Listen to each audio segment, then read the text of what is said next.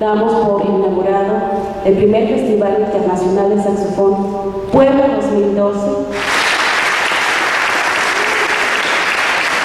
De igual manera es digno de reconocer el esfuerzo que realizan los académicos de nuestras diferentes escuelas y facultades para llevar a cabo eventos como este, el primer Festival Internacional de Saxofón Puebla 2012, el cual reúne a destacadas figuras en la ejecución de este instrumento de nuestro país y del extranjero, quienes nos brindarán, además de extraordinarios conciertos, toda una serie de clases magistrales y talleres, mismos que servirán como incentivos en la formación integral de nuestros estudiantes, cumpliendo de esta manera una de las labores sustantivas e importantes de esta universidad, la extensión y difusión de la cultura y de los servicios.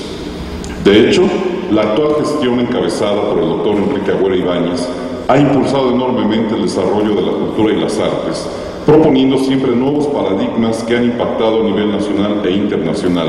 convirtiendo a la UAP en una de las universidades públicas más importantes de nuestro país y al mismo tiempo en un referente internacional.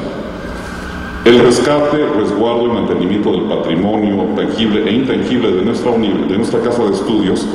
es también tarea primordial de esta gestión.